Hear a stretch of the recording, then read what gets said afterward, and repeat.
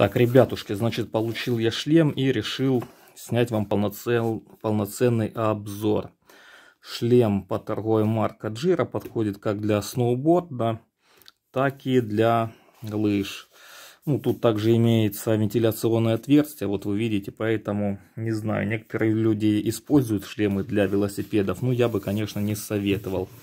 Так, значит, сзади есть маркировочка, указан его размер, это элечка. Это если у вас диаметр головы 58-62 сантиметра, ну или в дюймах 23-24. Значит, смотрим сзади. Вот такое вот есть крепление.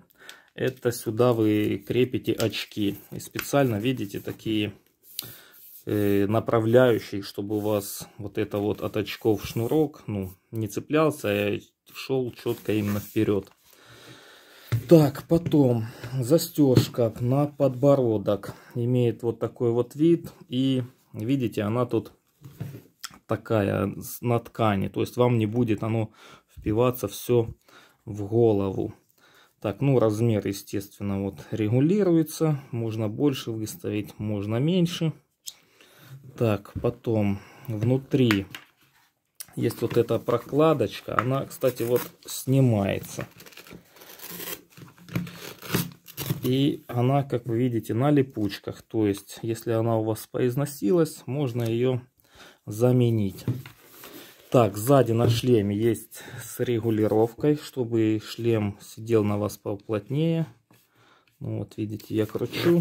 И вот эти, где, давай, как показать?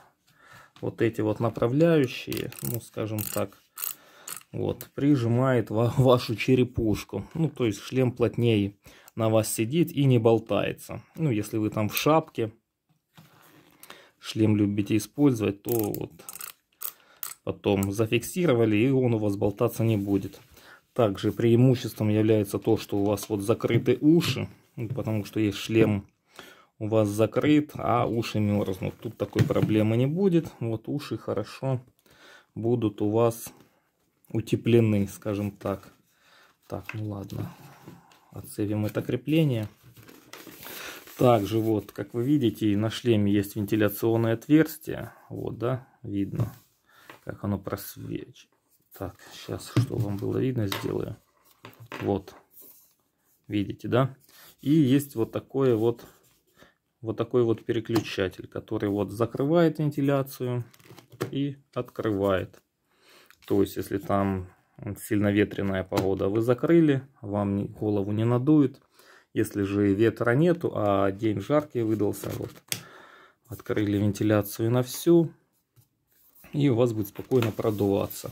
Аналогично, если жарко, вот эту подкладочку сняли, а сами там занимаетесь спортом, либо в шапке, либо в чем-то другом. Так, ну, материалы не премиум, конечно, стоимость в районе $20 шлем. Я ссылочку вам оставлю. Ну и, наверное, на этом обзор шлема будем заканчивать. Так, ну вот это регулируется. Тут тоже все регулируется. На этом все. Всем спасибо, всем пока.